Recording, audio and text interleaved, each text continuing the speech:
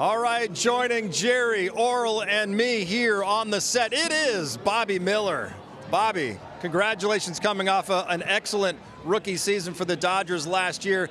Now as you head into year two, how would you describe your level of confidence, belief in yourself that you can be not just an effective pitcher, but really dominate at this level the way that you always wanted to? Yeah, I mean, that's the goal. It was a great year last year. We fell a little short at the end.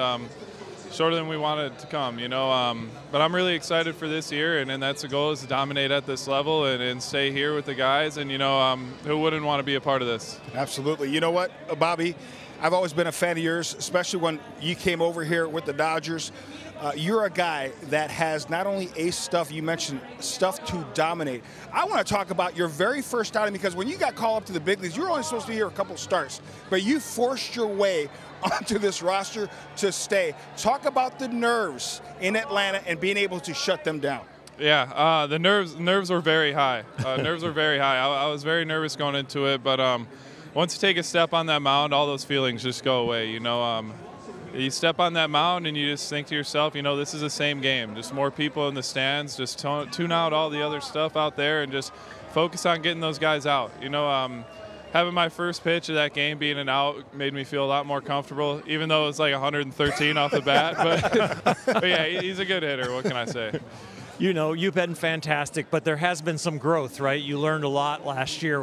What from what you learned last year went into your off-season program? Yeah, I'm just the stuff was there, but just commanding all the stuff. Throwing better pitches and pitchers' counts, getting back into the counts, just being as efficient as possible is what I learned throughout last year. Even when the strikeouts weren't there, just try to be as efficient as possible and go deep into the game as I possibly could to give our bullpen a chance. Everybody always talks about there's such a huge difference between AAA and the big leagues. Like there's almost a level of 4A. That level is even skipped. When did you first realize, and maybe it was Acuna, the first batter you faced, where you realized, okay, in AAA, no way is a guy getting a hit off of that, but here in the big leagues, somebody did.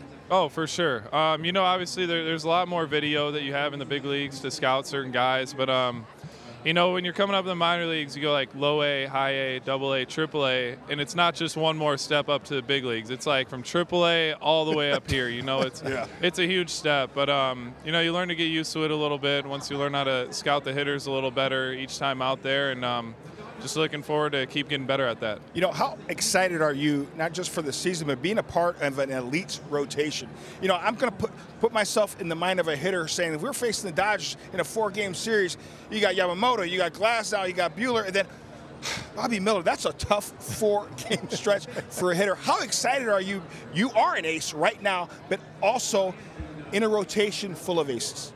Yeah, well, I appreciate that, but I'm really excited to be part of it. I learned so much from the guys here, whether it's Walker or Clayton last year, I learned so much just by watching those guys, and we got some new guys this year, and I'm excited to learn from them as well. From the facial expressions to the tone of your voice, are you always a flatliner, or are you...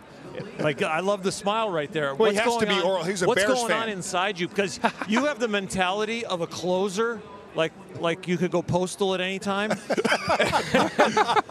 that Bears fan again. Yeah, there's a Bears fan in me. Exactly.